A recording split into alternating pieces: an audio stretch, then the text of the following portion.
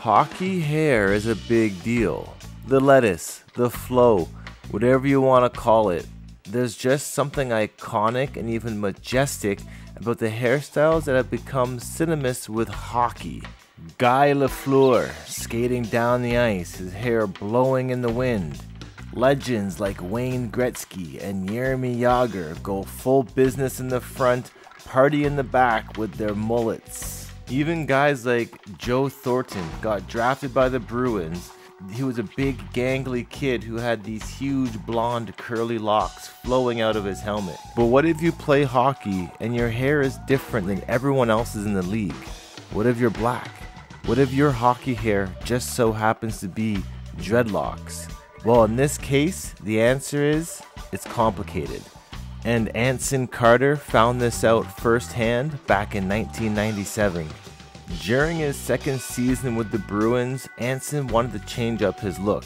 So he spent 2 hours one game day afternoon at a salon in Dorchester having a loctician separate each section of his hair into locks, applying beeswax to help it lock up fast and tight.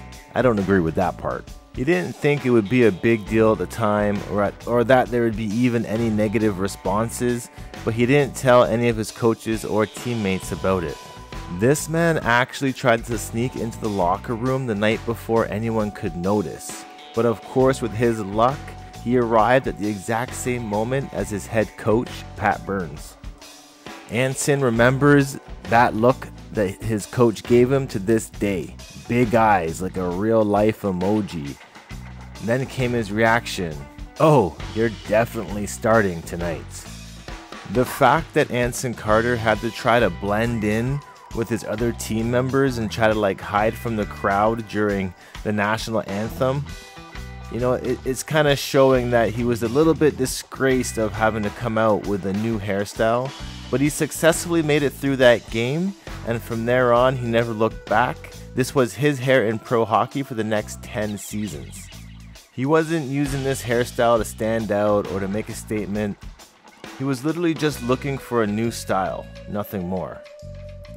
It's actually strange that at one point Anson Carter was offered $10,000 by his teammates just to grow an afro, and this is where it all started out for him. It was easy money. And then his sister Michelle casually dropped his suggestions. Why don't you just twist your hair? Lock it up and see what really happens. It was that simple. Except it couldn't be that simple, right? Because most things about being a black hockey player aren't. And no matter where you look in society, it's hard to ignore the reality that black hair is often seen as political. Maybe it's not always stated outright, but the subliminal messages are there. If you want to be respected or taken seriously or seen as professional, traditional black hairstyles and natural hair aren't the way to go. And not to mention the added assumptions specifically for dreadlocks. You've all heard them. The idea that if anyone has locks, they're probably a criminal, a bad man, they're not very clean, they must smoke a ton of weed, maybe they sell weed.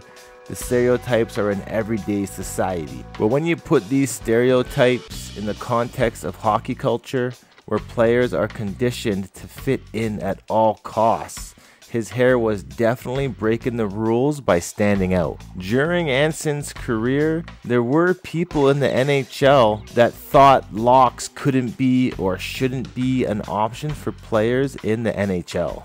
As Anson Carter's locks grew longer, there was an example of this stigma where a high-level member of the front office for his team at the time told him point blank, "Carter, you should cut your hair. It doesn't look good."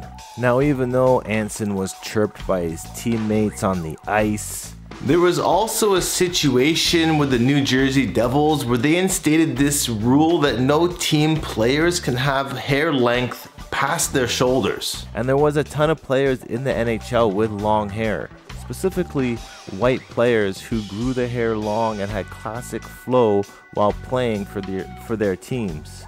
But how do you interpret this higher up talking to Anson?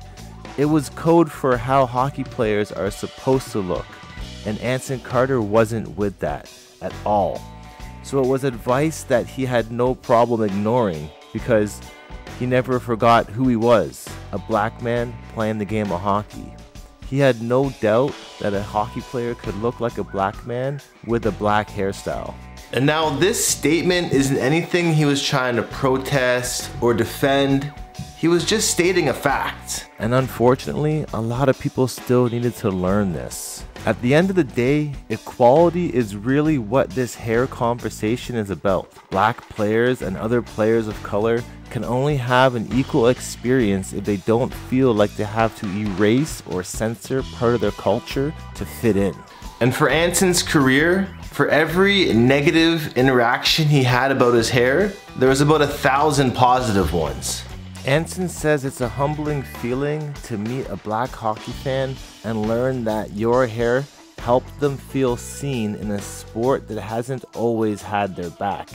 It's an indescribable honor when you hear a black parent say, "We bought some of your old action figures where your locks are showing so our kids would feel comfortable growing out their hair." Other black players who have embraced cultural hairstyles: George Laraque, who started growing his locks around the same time as Anson. PK Subban let his afro grow out. JT Brown got braids. And when Ryan Reeves showed off his fade. Matthew Joseph, now on the Senators, has rocked all these hairstyles. And Keandre Miller, part of the Rangers' young core, has embraced his natural texture for years. Whether these players have recognized it or not, they have changed a generation of new kids that can bring their authenticity to the game as people of color. The locks that we wear on our head may not be for everyone. You can like them or you can hate them. But don't for a second try to convince me that they don't belong in any of these games, or that those who choose to wear them are somehow not what a hockey player is supposed to look like. And just remember that for 10 of 11 of Anson's NHL hockey seasons, he played with his dreadlocks flowing behind him unapologetically whenever he hit the ice. He was proud to give everything he had to this game. So if anyone's still wondering, yes, I'd say that makes it hockey hair.